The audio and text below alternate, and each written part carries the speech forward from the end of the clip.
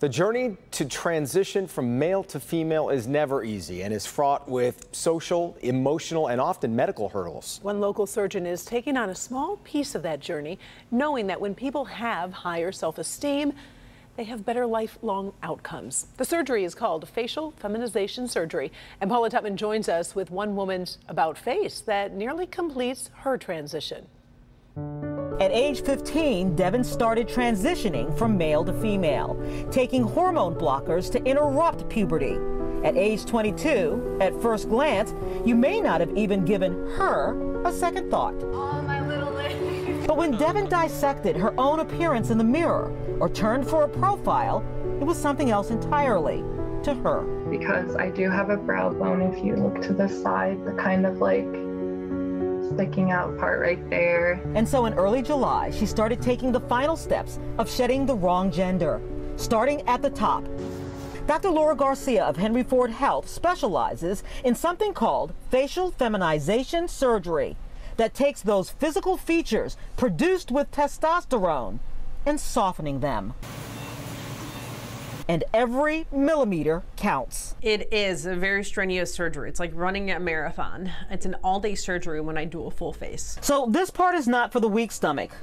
What Dr. Garcia Rodriguez does is incredibly intricate and precise. She peels the face down and shaves off all those masculine facial features, ushered in by puberty and locked in by manhood. When we're doing the forehead feminization, we are making an incision from ear to ear, get rid of the bone that's masculine across the forehead, reshape it and reset it with titanium plates. We also lift the eyebrows. And then the other thing we do in some patients is that we alter the shape of the hairline to make it more rounded from a square one. For the Adam's apple reduction, we make a tiny incision that's as wide as my thumb.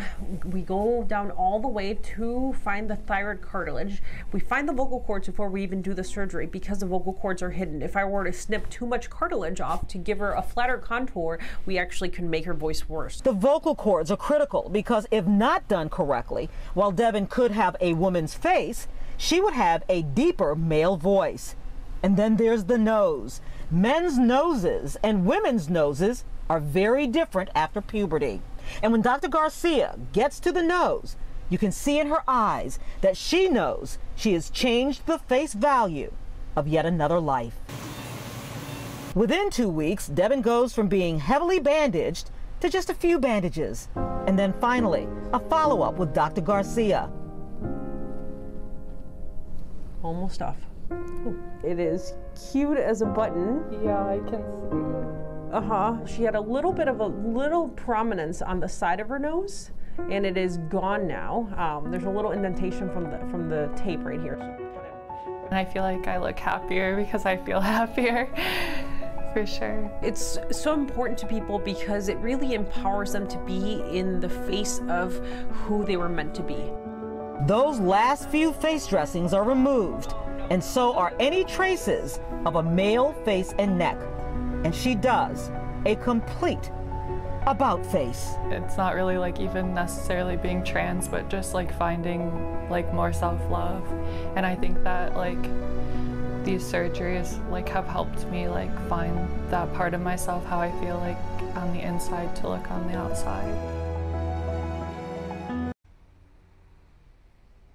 So I want to show you a picture that Devin sent me. So this is a picture that Devin sent me this afternoon. It's been a couple of weeks and you can see how well she's healing. But this is what I want to call your attention to. The eyes.